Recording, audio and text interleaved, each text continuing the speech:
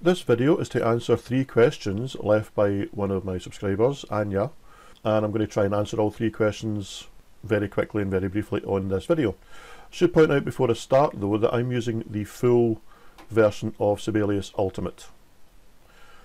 Some of these features may not work in some of the other versions, or i.e. Sibelius First or Sibelius, but for Sibelius Ultimate then they will work. And they're all to do with copying and pasting using multiple voices. So you can see I'm using a piano with a trumpet solo part here. Look at the piano part in particular because that uses multiple voices in this bar here. So to demonstrate, I'm going to delete those bars. It's going to be something to paste into. An idea would be if I want to take those bars there, or that bar there, and paste it into here, I'm going to copy it. First of all, click in there and paste, Control V. And it should come across with the voices as they are here.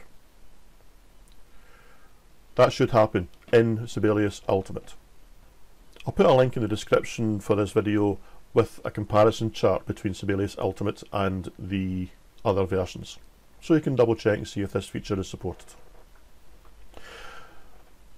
If however, let's delete that bar, if I wanted, you can see this is voice 1 and voice 2, so the blue one is voice 1, the green is voice 2.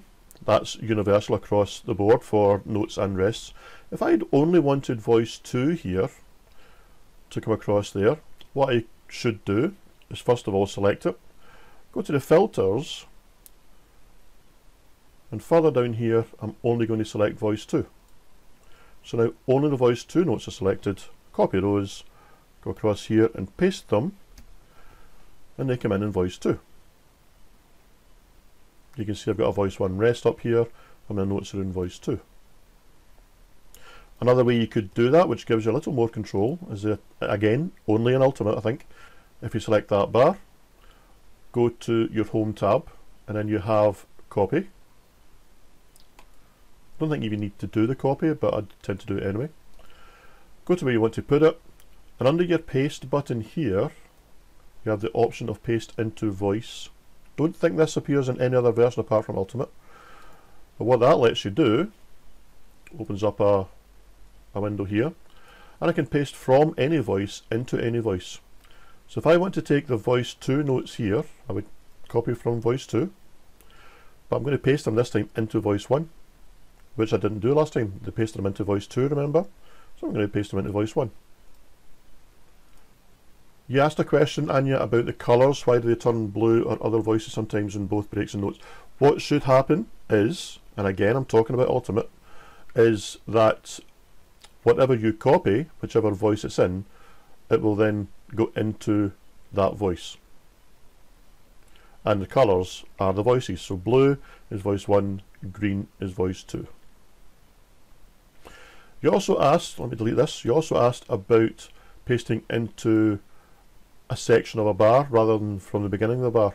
Now for example, if I take this chord here, double click on it, copy it, select this bar here and paste it, it goes into beat 1, whereas here it was in beat 2. That's because I haven't told Sibelius whereabouts in the bar I want it to go, so therefore it assumes it's going to put it on beat 1. If I wanted it to go into beat 2, what I should do first of all is create a rest so that I can then click on beat 2. I would then select your note here, copy it, go to beat 2 or wherever I want it to appear and paste it. By the same token, if I made a quaver rest here, I could go there and paste into the second half of the first beat and it will give me that note there. What is sometimes a quicker and easier option is to, let's look at this bar here, copy it, paste it, delete the notes you don't want. That's very often a quicker way to do it. It depends on the context. I hope that helps. Let me know how you get on.